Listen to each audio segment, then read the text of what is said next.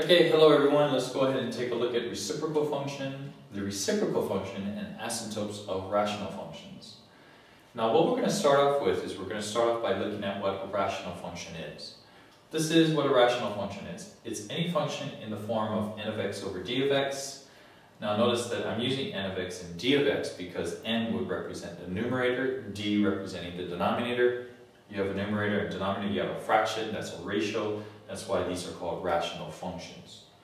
Now, of course, we know that d of x cannot be equal to 0 because you cannot divide by 0. And we know that n of x and d of x have to be polynomials. Now, we'll discuss that a little bit more thoroughly in class. But let's continue. Some important information that you want to keep in mind. Again, if we want to go ahead and find the x-intercepts. In other words, we want to try to analyze it and graph it. If we want to find the x-intercepts, again, we let y be equal to 0. Now, if we let y be equal to 0, that's the same thing as letting n of x be equal to 0, or just the numerator. Now, if we want to go ahead and find the y-intercepts, this is where the function is going to cross the y-axis. Then we let x be equal to 0.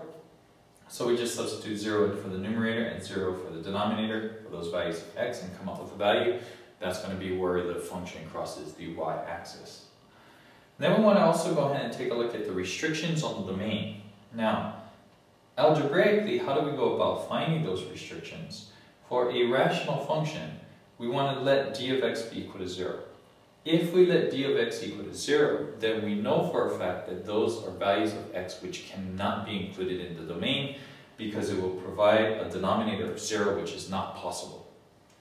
Okay, now, how do we go about graphically showing what those are? Those domain restrictions are actually going to be called vertical asymptotes. And that's going to be a very key word. The visual or graphical representation of a domain restriction is called a vertical asymptote if it's a point. Okay? So another way to talk about that, and we'll get a little bit more to this as we look at some of the examples that we have, is as x approaches c, y is going to actually approach positive or negative infinity. And that's what we're going to look at as our idea of what a vertical asymptote actually does in terms of the function.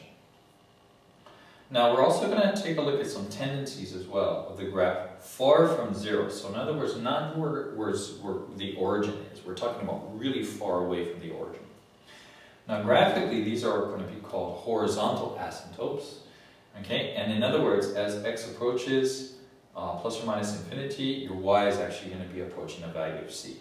Okay, and notice that this little arrow right there, right there, right there, and right there all mean approaches. Okay, so as x approaches positive or negative infinity, y approaches c. Now, again, the reason why we want to have all of this important information is because we want to be able to come up with a graph, or at least be able to analyze certain parts of the function itself, the rational function. Now, the simplest rational function that you have is called the reciprocal function. And the reciprocal function is just going to look as f of x is equal to 1 over x. Okay? Now, if we go ahead and take a look at, say, for example, the x-intercepts. When is n of x equal to 0? Well, 1 is never equal to 0, so it's never going to cross the x-axis. What are the y-intercepts? We let x be equal to 0. Well, we cannot let x be equal to 0, because if we did, then you'd have 1 over 0. That's impossible. What about the restrictions on the domain? We say that let d of x be equal to 0. Well, in this case, d of x is actually x, so x is equal to 0. That will then be what is called a vertical asymptote. And what I'm going to do is, the reason why I underlined this in red is because your function cannot cross those lines. Okay? So I'm going to put it in a dotted red line because, of course, that's not part of the graph.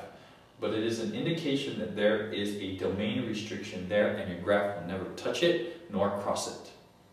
Okay? So let's go ahead and take a look at what this means then. If I wanted to go ahead and use this language here to define the vertical asymptote or describe the vertical asymptote for the reciprocal function, I would say that as x approaches c, in this case c is 0 because that is the domain restriction. As x approaches 0, y approaches plus or minus infinity. And if we went ahead and plotted the values for this function, if x is approaching 0, the function, the y value of the function goes to negative infinity, or if we approach it from this side, it is going to go to positive infinity. Okay, again, remember we said that it is never going to cross nor touch that particular value of x. Okay, So let's go ahead and take a look at some tendencies of the graph far from zero. Now graphically, these are the horizontal asymptotes. Now, is there a horizontal asymptote for this? And yes, there is. And the reason why is that if we actually take larger and larger and larger and larger and larger and larger and even larger values of x, then you come up with something for c. Your y values actually approach something. So imagine that if I actually get larger and larger positive values of x, so 1 over 4, 1 over 10, 1 over 100, 1 over a million, 1 over 10 trillion, 1 over a larger number than that, notice that what's happening then is that this is actually getting closer and closer to zero. It's not going to touch zero, but it's going to get closer and closer. So that's why it's called a tendency. In the same respect, if we go negative this way, so negative 1,000, 1 over negative 1,000, 1 over negative 10 million, 1 over negative 1 trillion. Again, it's getting closer and closer and closer and closer to the y equals 0, but never again touching it. So that's why, again, it is going to be called a tendency. So that is also going to be described as a horizontal asymptote. Now, if I was to go ahead and describe this, I would just say that as x approaches plus or minus infinity, y actually is approaching 0, and that's why I have a horizontal green dotted line on the x-axis. Okay, let's take a look at 1e. This is of course going to be a little bit more difficult in terms of actually trying to come up with a graph, but we take the same approach in terms of actually finding all of the important information. So let's say, for example, if we wanted to find the x-intercepts, well, I let n of x be equal to 0, so I know that x squared is equal to 4, take the square root of both sides, absolute value of x is equal to 2, x got to be equal to plus or minus 2. So that means that there are actually 2 x-intercepts. For the y-intercept, I let x be equal to 0, so if I let x be equal to 0, I get negative 4 over 4, which is negative 1, so that's one location where the graph actually crosses the x-axis, y-axis. Now, are there any domain restrictions? Well, if I go ahead and let the denominator, which is x squared plus 4, be equal to 0, is that ever true? Oh, sorry. This is never true.